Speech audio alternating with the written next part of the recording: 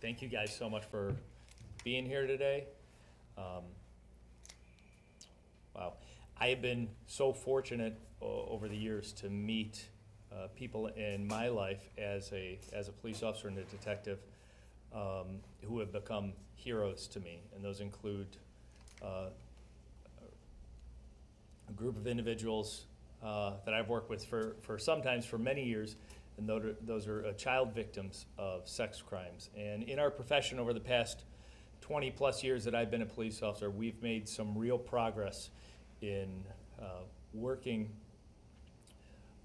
with clinicians, with doctors, to make sure that our investigation and our response to sex crimes involving children is trauma-informed and really cares about the kids.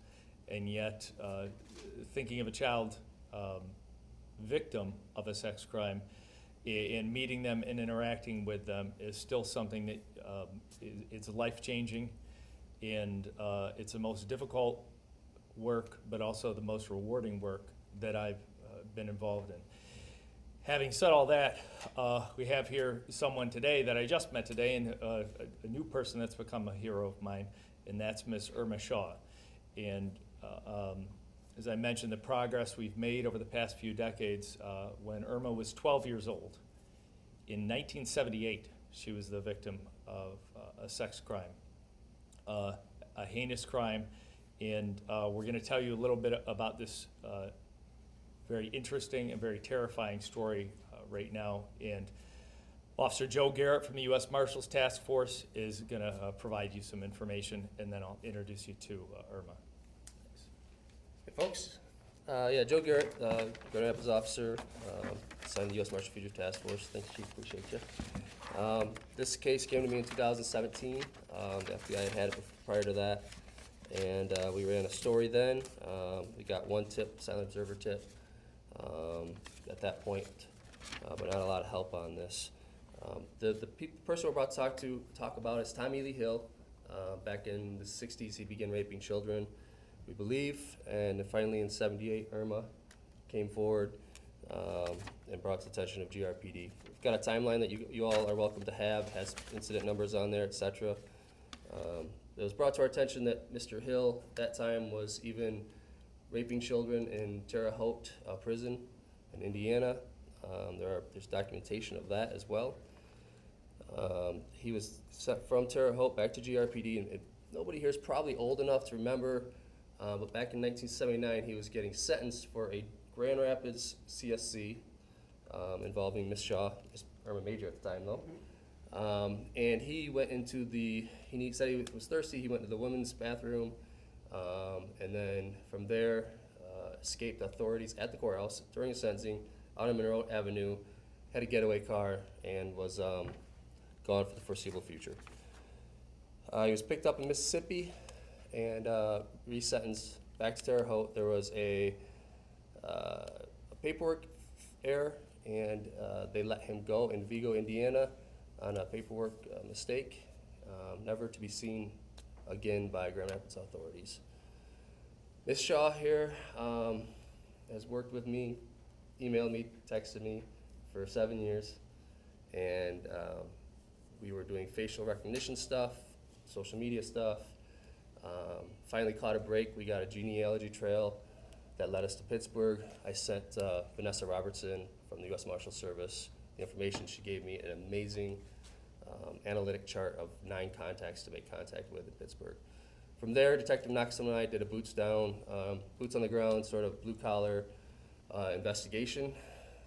We knocked on the door of 6 out of the 9 contacts in Pittsburgh, and all of them had a similar sentiment of 40 years ago, recalling that this guy was not right, that he raped children, and they had all had similar stories about somebody in their family that he had molested or raped. We finally met one contact who gave us a timeline. This gentleman has changed his name to Abdullah Muhammad. He was a serial rapist. That led us to Pittsburgh PD on April 23rd, and we went down to the archives in the basement of the headquarters there, and this like 78-year-old detective, just like you see in the movies with the gray hair, suit, he brings out a carton with a file for a man named Muhammad Abdullah. And it was brought to our attention that this was the gentleman that had fled our authorities and that had raped so many of kids here in Grand Rapids back in the 70s and 80s. I shared those pictures with Ms. Shaw, and she confirmed that that was Tommy Lee Hill. He had changed his name and been living in Pittsburgh from about 1980 to 1983. What happened in 1983 is he was shot in the back of the head, December 4, 1983, by a man named Vernon Phipps after he had touched Vernon's sister. So he got his own level of street justice, it seems. So that brought us to where we are now. If you have any questions for me, I'd happily field them. There are pictures on page 77 of her book of Tommy Lee Hill, aka Abdullah Muhammad. Also, I have a pretty extensive knowledge of him and things that he did. So if there are questions for me, I can field them afterwards, but otherwise I'm going to turn it over to Ms. Irma Major Shaw. Thank you for coming today. I really want to thank the Chief of Police. I want to thank Grand Rapids Police Department. I want to thank Officer Garrett. I want to thank the United States Marshal and anyone and everyone that have supported me through this 46-year journey. It has been a journey. I was a kid then, but I stand here as a fully mature adult woman. I'm holding my book because of the fact that Tommy had gotten away for so many years. On my heart, I knew that if he was still alive, he would still be victimizing children.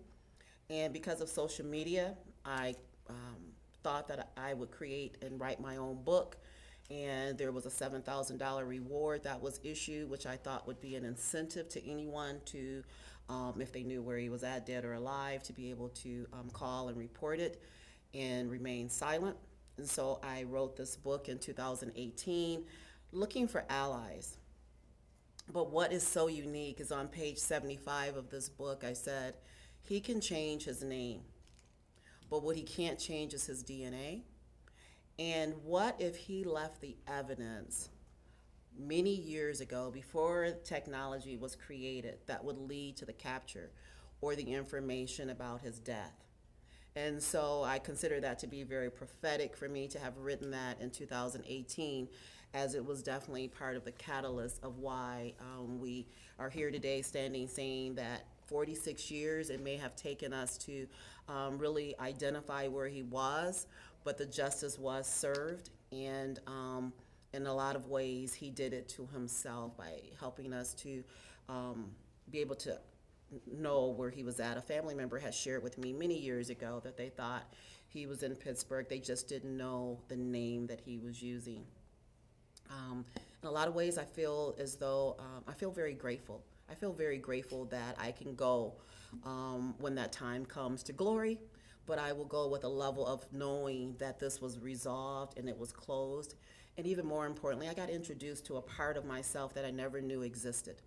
Because if you're someone who's lived with an unresolved issue since you were 12, I knew Irma as a 12-year-old kid. I didn't know Irma as a fully functional adult, because so much of me was reserved to be able to contact and be persevering with the marshals and the detectives and the police department. And so the fact that I got introduced to myself, I feel so grateful to be able to fully meet me and live a life where I no longer look over the back of my shoulders. And the reason that I did that is not only for myself, but because I knew the heart of this man would continue to victimize because of who he was. And so I was not only looking out for myself, but I was also thinking about those kids who may not have known who he truly was. So to know that he got justice and that fewer kids have been victimized by this man is something that I am eternally grateful for. I thank God for that. I thank God, not that he was murdered, because I really wanted to face him.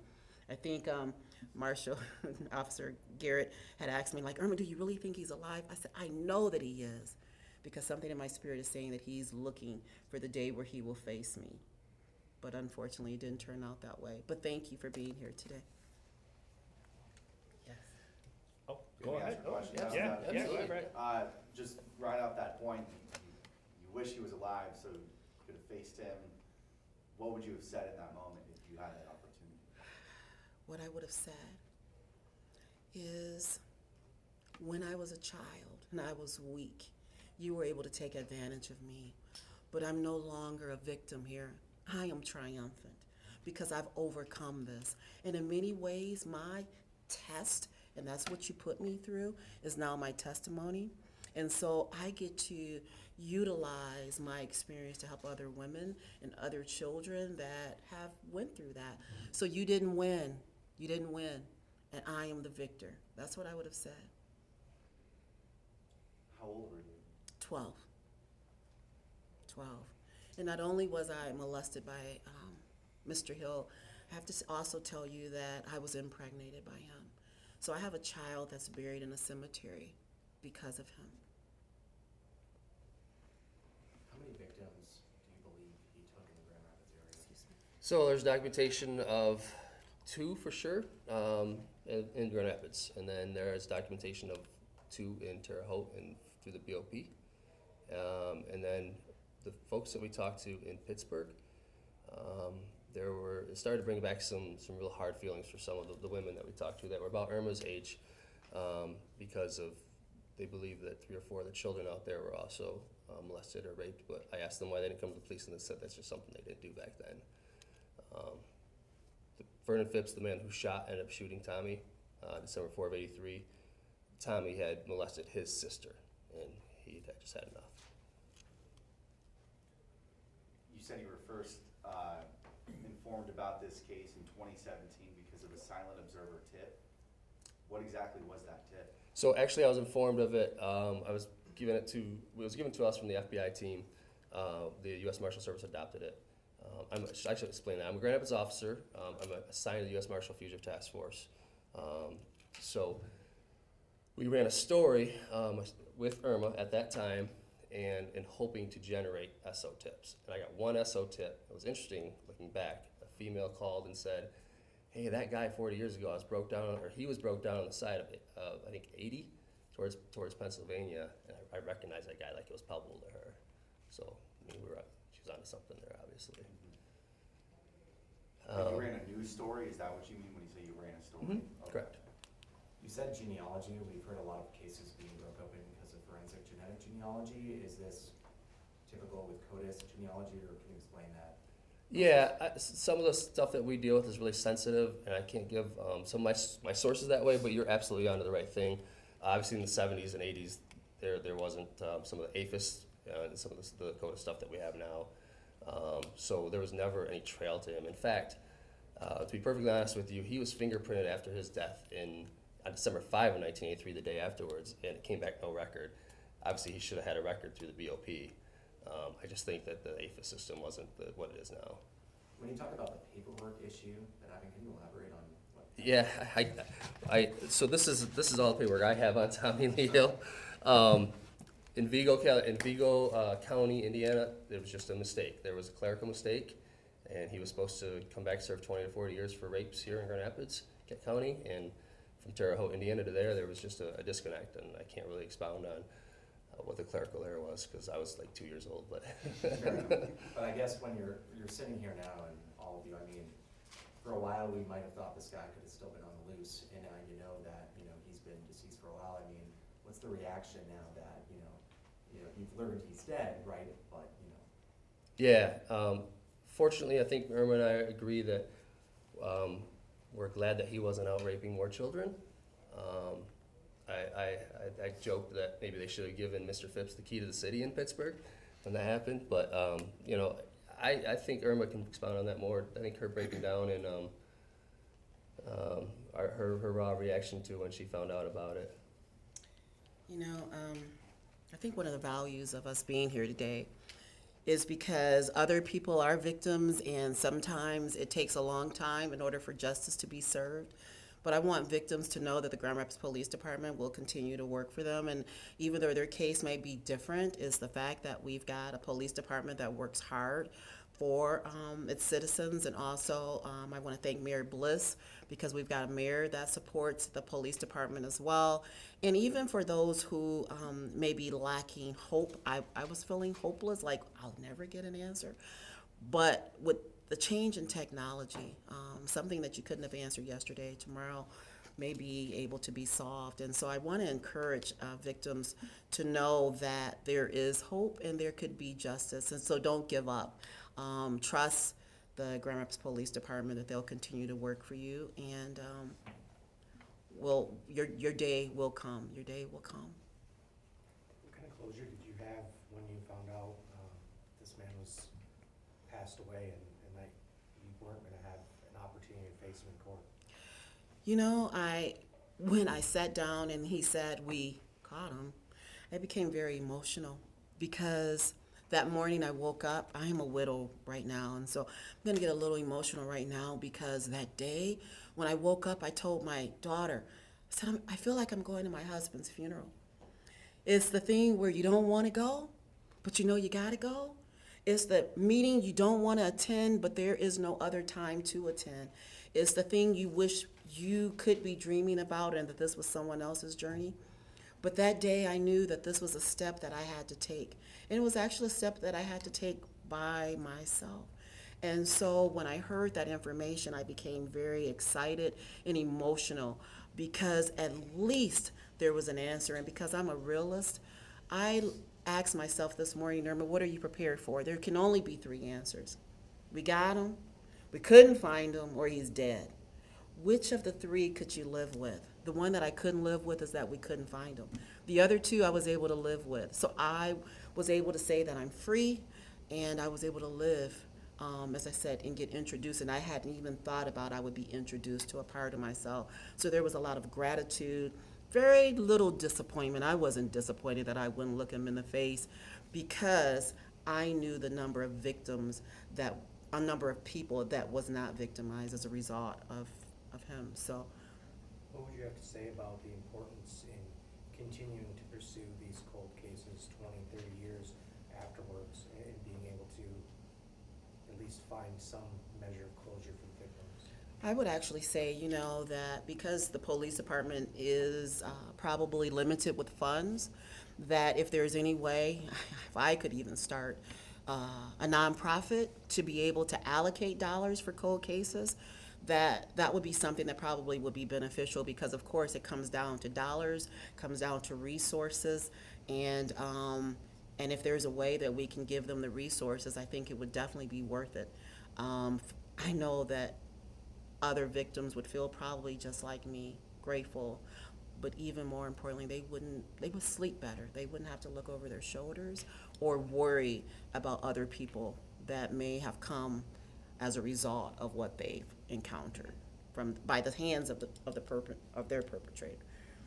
When was the actual discovery made that this update prompted? The discovery that he had passed. Yeah. So we drove out there on April 21st, April 22nd were the investigations, and then April 23rd in the headquarters of Pittsburgh PD. So April 23rd is the day that we just made the actual discovery. How did you discover that he changed his name? The people that we had spoken to out there confirmed what the genealogy report said. He had remarried a woman in 1980, 1981, that's a little bit unclear, and lived with her until 1983. That woman since passed 2 years ago, so that made it difficult because we couldn't talk to her. For clarification, is it Abdul Muhammad or Muhammad Abdul? Well, he has 4 names. He had 4 names, 4 social security numbers, and he varied this last name with the spelling. It's Abdullah Muhammad on his death certificate, but he would spell it with an N, sometimes without an N. Abdullah Muhammad, and I can get you all the clarification on that. Had he been alive, would there have even been a trial? Like, is there a statute of limitations on child sex crime? He was already sentenced, so the warrant was still in lien, NCIC, so he would have served out the rest of his prison sentence. How often are you tracking cold cases that don't involve homicide? I feel like that's typically what we hear about. That's fair. The department was actually very gracious. I've been a proponent of getting boots down on the ground in other cities because it's more palpable, I think, to us when the case is our baby, and instead of just sending a lead out. And they were really gracious in this case. So we do have cold cases. I have cases from 10, 15 years ago on my desk. How much does it cost to go through that genealogy process? I don't know the raw numbers on that. I would Just not be, curious. I don't know, Chief, if you would. What would you tell families that are currently sitting, waiting for answers for a cold case, be it murder, sexual assault, whatnot, when they're just, they're stuck in that limbo for whether it's 2 months or 20 years? Yeah, I think that's where how Irma probably felt. We stay in contact together, and it's so hard. I can only imagine. I read every police report of every victim of every criminal sexual conduct fugitive that I have, and you know, it sometimes brings tears to your eyes on how these kids are abused. So I can only imagine how they feel, wondering if the police or law enforcement or the U.S. Marshal Service is looking for that fugitive that harmed their child. It's very hard. It's hard as an investigator too, but we try to keep in contact with them and try to keep them abreast on the process. Can I add something? Absolutely. I think that it's really important that even as a victim, that you, if you can, if you've got the scope or the capacity to be your greatest advocate. I know that I felt sometimes like I was being a bother because I'm like, hey, we get any more information? Hey, it's been 30 days, it's been a year, right? But I stayed, I kept a part of me reserved for the journey, and so that I wouldn't give up, and so that they would remember me. And so then I did one step further and wrote my own book. Not only did I write my own book, I did audio book. I self-published it on Amazon because I put a picture of this man in there, and I wanted people to be able to see it. So if there's a person out there that's been a victim and they've got that person's name, you know, social media is a great platform. I would use that as much as they can. Like I said, it's depending on the capacity of the person, because I know that everybody is not like me, but I believe that they may have somebody like me in their life that could be that person to take it to another level, to help them, to help the police department.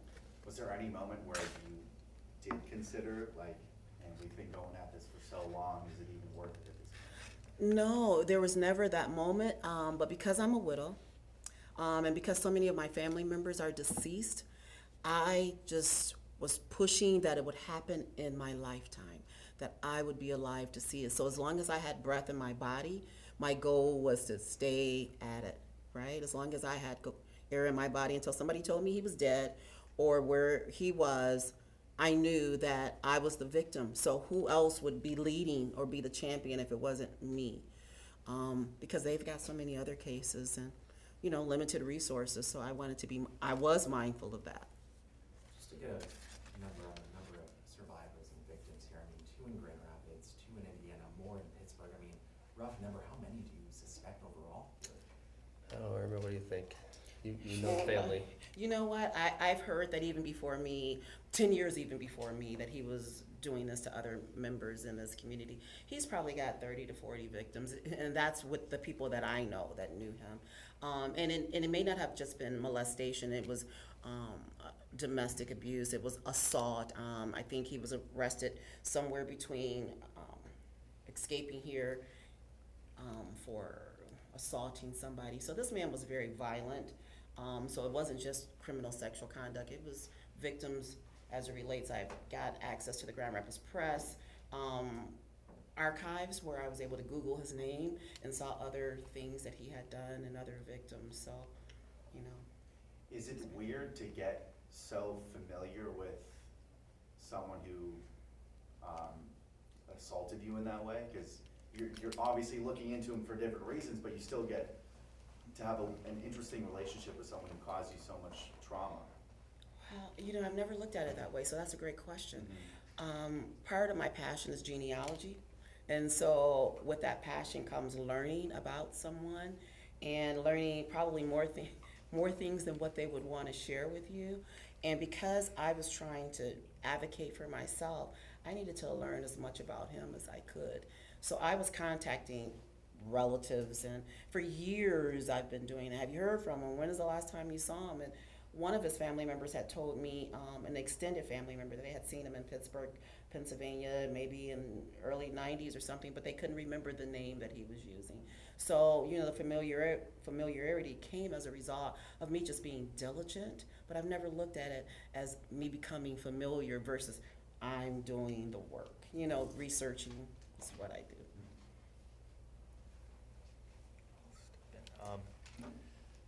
So it just struck me when the question came about total number of victims, and I don't think there's probably anybody in this room that really feels bad about how Mr. Hill's life ended. Well, it's been called street justice, but I think it's important to keep in mind the journey he took here. All the victims that he victimized here is tough, Irma. I don't know how you stand up here and let me just say, the beginning of the end of his count of victims was 12-year-old Irma going up in front of a jury, in front of a judge, in public, and testifying against this monster.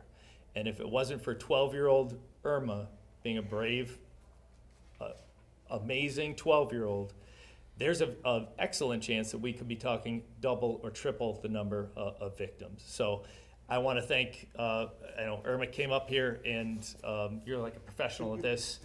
But this isn't easy to stand in front of you guys like this. But looking back in the 70s, to have a 12-year-old testifying against the man who raped her, I'm just just in awe of this woman, and I described you as one of my heroes already, and so thanks for coming today, and thank you guys for covering it. We appreciate you. Chief, what are your thoughts on sort of, obviously, when this individual was released, this was before you were probably even considering training to be a police officer, but how important is it to you to sort of rectify some of those mistakes from past departments not even out of there, but I guess really how important is it to you to, I guess, do better? Extremely important, and especially in the field of where we're talking about the most extreme crimes, murder, sexual assault against children. There wasn't such a long time ago that the statute of limitations was such that if a child didn't let us know by the time they were 22 or 23 that something had happened, even if they couldn't really come to terms with it until later, it was past the statute of limitations. There was nothing we could do. So the changes in law that are headed in the right direction, obviously the changes in technology. Joe talked about how even when this man died, they took his fingerprints and they ran it through the system once, and they said, nope, he's clear. He obviously was not clear. That was a fault in technology. DNA is something that's changed the game as far as policing is concerned, and so we always have to make sure that we're doing better. And the biggest example today that I can give is that we are able to provide some amount of closure to Irma, and that's what we want to do for everybody that's suffering like this. Just want to ask a little more about this man's history. I mean, before all the charges and the convictions and the trials and the escape. I mean, talk a bit about his background. How did he keep getting in this position when he, going after kids like this? Well, he was born into it. He's Tommy Lee Hill Jr. Tommy Lee Hill Sr. killed a police officer, actually. So I'm not going to give him any sympathy or anything like that, but he was probably born into a rough situation. And as far as the sexual assaults and everything else, I think we've documented that. I do have a timeline for that's available for all of you guys here. But as far as the CCH before that, it's pretty long, extensive, from assaults, rapes, and felonious assaults. Yeah, and I just want to say, I can't just emphasize enough how much policing has changed with this sort of crime, that we're talking about something that in the 70s, well, even today, it's estimated that over half of child sex crime cases or more go unreported even.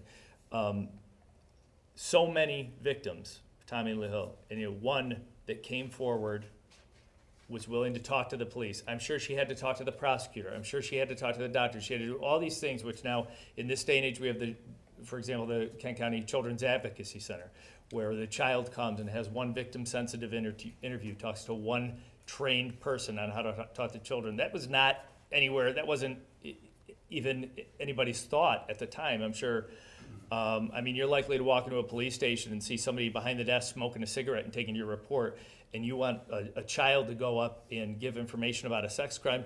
Children weren't believed. A lot of time women in domestic violence situations weren't believed. This was so uncommon to have somebody with the strength, with the fortitude to come forward and then to testify at a court like this. I'm telling you, Irma made all the difference in probably dozens of child's lives. As this man, after she stood up, after she did what she did, he was on the run. And I'm sure that was a game changer. And yeah, I just can't say enough how impressed. It was a different world for child sex victims back in 1978. And this is such a big deal. How did you know that time ago? Or how did this all happen? Are you asking me? Oh, yes. Oh, I'm sorry. Yeah, stepfather. Well, believe it or not, he was my stepfather. Oh. I knew him since I was 3. I called him Daddy because he was the only father that lived in the house with me at the time that I was 3. Him and my mother was married actually on her birthday. But he was also a player in my early childhood, and somewhat, I think, contributed to his escape, because at that time the detective, I think she was a family worker when I was removed from my mother's care, because he wasn't married to my mother. And back in 1968, I think there was some laws that says my mother is a married woman who's living with a man who's got an illegitimate child, but she's married to another man. So we were removed from her custody until she divorced my birth father and married him. And so he became familiar with the person who later became a detective when he escaped. And so that familiarity with my family, I think, came as a result of when I was 3 years old, and the moral standards of conduct was a factor then. Yeah, you kind of panicked for most of your life, wouldn't you, thinking he's going to come after you? I didn't panic, but I knew what he looked like, and I remembered. So, even if I traveled abroad, I would look. If I went to Chicago, Detroit, anywhere, I even moved to Phoenix, relocated to Phoenix. But even in Phoenix, I looked for him. I looked for him everywhere I was at, because he was someone I was familiar with, and he was someone who had a 20 to 40-year sentence with my name on it.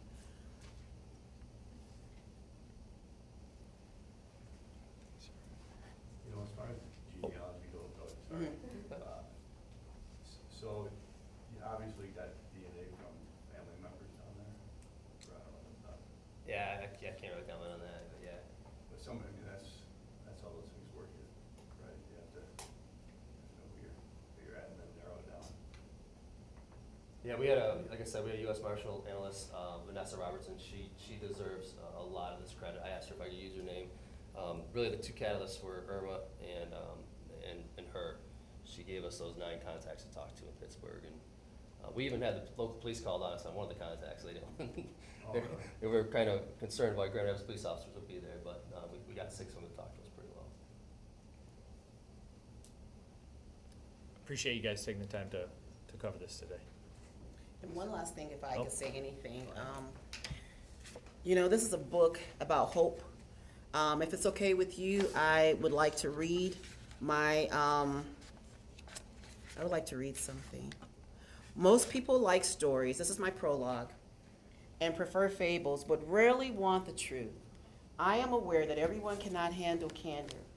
As for myself, I prefer reality over lies and deception. This autobiography will be unlike any other that you have read, and that is deliberate because my life has been an extraordinary journey. I have written my story to encourage others that have struggled or currently struggling in similar situations. My hope and prayer are that you will be informed and enlightened, no matter how difficult it is to stand in the fullness of your truth, and one day find strength to inspire others. I want to express a thank you, a special thank you, to Richard for his contributions to this project. Our chemistry and collaboration are intertwined throughout this book. He encouraged me to take people along your journey and freely express feelings and emotions. And so I hope that someone will feel encouraged. I hope that if you're looking for a way to support me, if that's what you want to do, prayers I can always accept. But the best way to support me is by telling your truth, writing your own story, and if you've been a victim, to call the police. If you know someone who's been a victim, especially of childhood molestation, that you would call and that you would be the person that would advocate to bring justice for that victim. So thank you.